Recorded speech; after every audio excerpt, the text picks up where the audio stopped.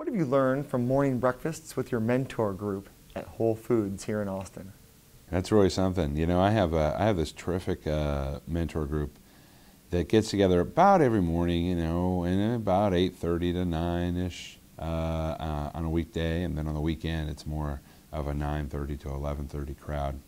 And it's made up of the most fascinating group of people, advocates from different backgrounds, and mostly older than me, probably the folks ranging in age from 47 to about 71.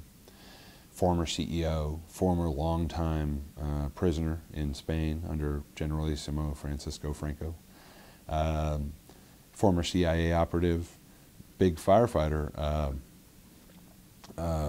you know, union leader, and a whole crazy array of folks, famous musician, really incredible group of people. But one of the things I found is that as I was having coffee with these folks every morning, I get a little bit of sense of what's really important and what's not. It helps that they're more seasoned than I am. It helps that they're older than I am. But sitting there and talking to somebody and talking to them about something that seems like a really big deal, and I'm looking at a face that has seen time, maybe was in Vietnam during the war, has seen, you know, people die and family members pass away and tragedy, you really start to understand some stuff's not that big a deal. So it really helps me set the tone for every day.